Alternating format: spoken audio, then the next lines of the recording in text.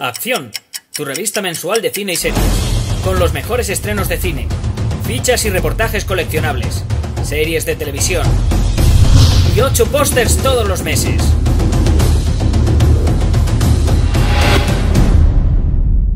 Búscala en tu kiosco. First question, what can you tell us about dynamic within? What Thank can you. you tell us about this TV show? It's a fast-paced spy thriller with a lot of action, a lot of heart, and a lot of emotion. I've seen the first 2 episodes. Okay. And I have the feeling that there are a lot of spy thrillers these days, but the kind of action that is so presents to the audience is completely different. That it has a lot more. It seems more like a movie than Yes. a TV show. Yeah. It's been that to work with that kind of production with huge shootings, huge car chasings. How's been that? That's challenging because we don't have a lot of time to really film the shows. And so when you're doing, that's the thing, especially in particular with the action, because I have to, we work on an 8-day schedule. So we shoot a whole episode in 8 days, which is really fast. And so in the meantime, I also have to choreograph my fight scenes and stunt scenes in between of all of that. So everything is very fast paced. It's a lot of work. It's a lot of work. I can assume that it's really hard to do that and also to have that smaller scenes, but that heart of the show, that are the scenes between you and Jennifer, yes. Must be that because there are great scenes, and it Thank seems you. that like you are having a lot of fun with those scenes. Yes, thank you.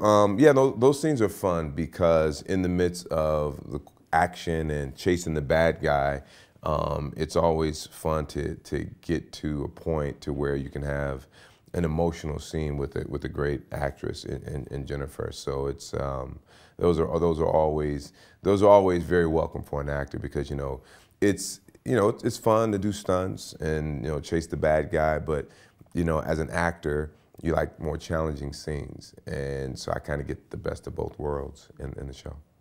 So I have the feeling that it has a vibe close to the Cold War movies and the Cold War TV shows of spy thrillers. Mm-hmm.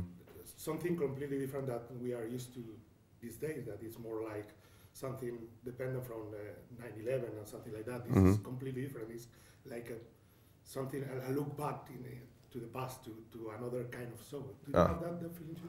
Yeah, I have a feeling, and I think that our writer Ken Woodruff, he's done a lot of research, and it's very.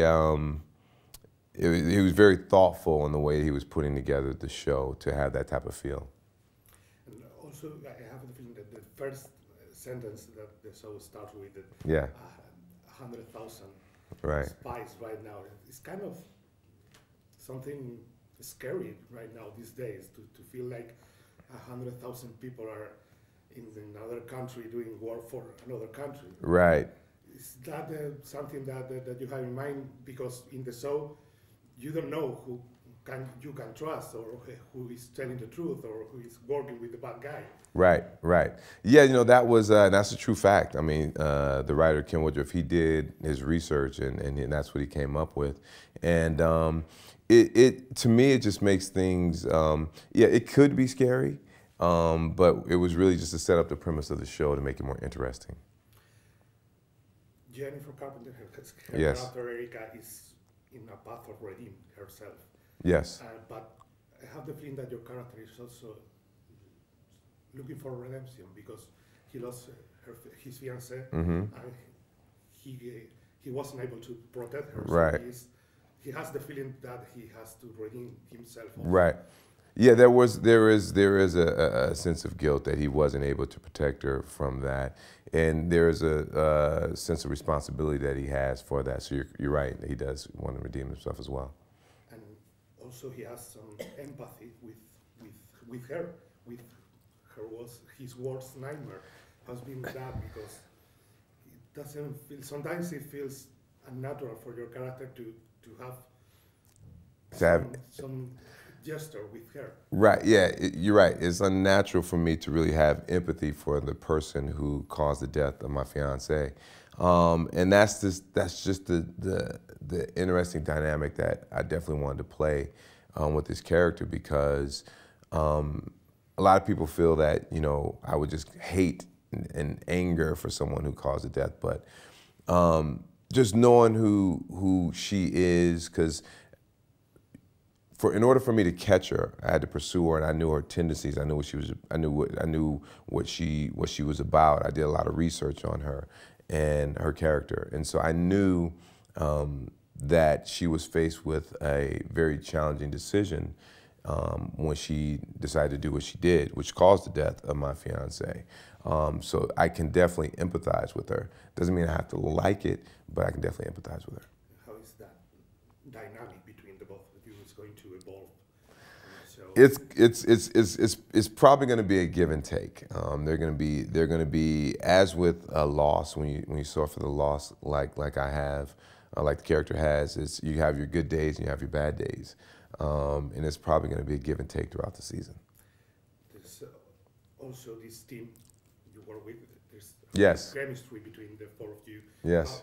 How did you manage to have that kind of chemistry between a group of actors that you work together, and also you are a team in the show? Yeah. You know, that was interesting, because they just cast. I mean, our cast is incredible. All of the actors are very giving, thoughtful, and considerate people, as well as actors. And so when we got together, we did a few read-throughs, a few dinners, and everything just clicked. No, but your character, was there everything we see in the script, or you had the chance to put something to, because you just said that you had to knew Erica, your character has to knew Erica yes. to catch her. But what about your character? Did you have to know him to play him? Did you have to? Definitely. I definitely add some things, and that's the thing. So when Jennifer and I come together, she has things that she has in her research and her background of her character that I don't know, and I have things about my character that she doesn't know. So when we come, we're basically playing some things that each other doesn't know, as well as, I think, in large part with my character, just the journey of my character. When I did the bio of the character, I put in a lot of things that would have little intricate details that would affect my relationship with her. We live nowadays in times of streaming, Netflix, yes. Hulu, but this is an old-fashioned network, so yeah. that not only relies on audience, that it also has to do an episode a week, so to have the audience waiting for the next episode. How do you feel about that? How do you feel about this change in TV, and also to be in an old-fashioned TV show? So that's the challenge. I mean, nowadays the audience, they want to binge watch. They don't want to wait a week to see the next episode. They want to see, watch the next. They want to do a marathon, and binge watch on a weekend. It's challenging, but I think hopefully we can cut through it all, and they'll wait for us from week to week. And I like being on network. Network television is great, but it's hard nowadays because people want it now. They want to see episode after episode and they don't want to wait. But it seems like the audience is so far really well. So far. So how's the feeling about it? Are we going to see, for instance, the bad guy this season, or we have to wait till season 2 because we only hear a voice but nothing else? I think you will definitely get to see him this season. You will definitely get to see the bad guy this season. I have a very strong hunch that you will. Thank you so much. Thank you. Thank you so much. I appreciate it. Thank you.